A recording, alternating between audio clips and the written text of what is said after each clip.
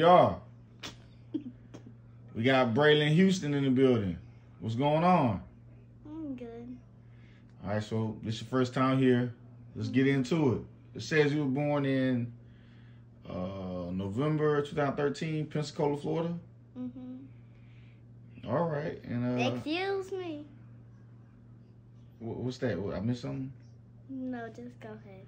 All right, and how many brothers and sisters you got? I never like 2 or something. I don't know. Oh, okay. So you were the youngest kid? No. Who was the youngest? You were the oldest? Yeah. All right. And when did you start singing? I never thought about that. You were just singing from day one, just birth? Mm-hmm. When did you start taking it seriously and think, say, hey, I got a real talent. I could be rich off of this? Seriously, that I don't know either. All right.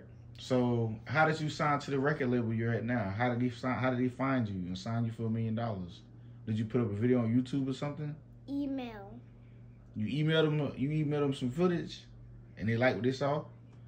So they flew you out and you signed your contract? Mm-hmm. All right.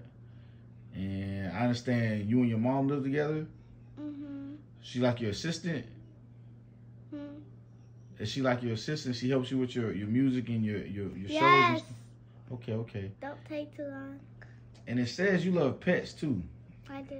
You take a dog with you. What's the dog's name? Dixie. All right. And I was doing some research. It says you used to be in the streets a lot. You used to be in gangs and stuff. No. You and your cousin.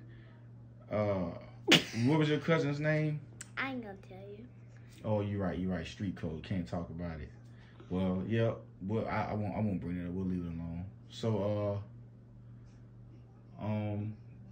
yeah, we've been trying to link up and do this interview. It took a long time. We finally got you here. Man,